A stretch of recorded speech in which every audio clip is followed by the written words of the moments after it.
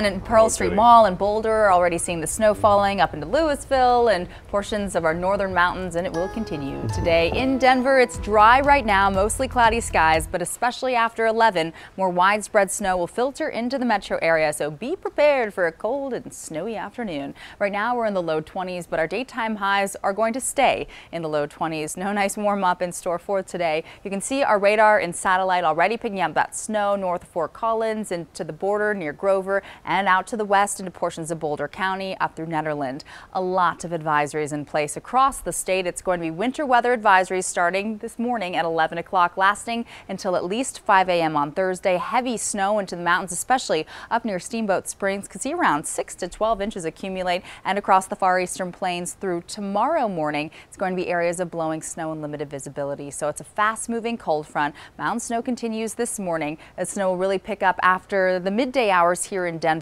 and frigid conditions with slick roadways, especially tonight through early Thursday.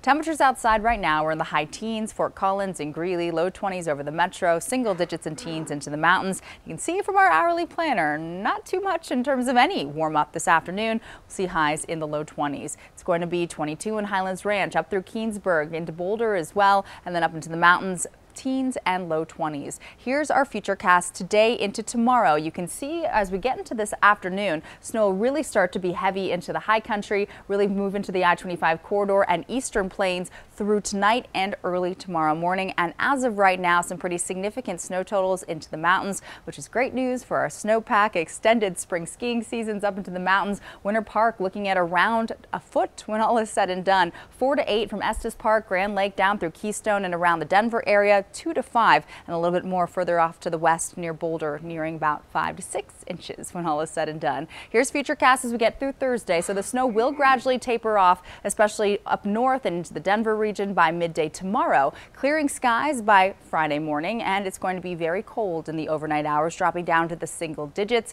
and temperatures will only be in the 20s both today and tomorrow, but then a nice warm up will arrive for the weekend. Friday, mostly sunny, highs only in the mid 30s, so we'll start to see a little melting.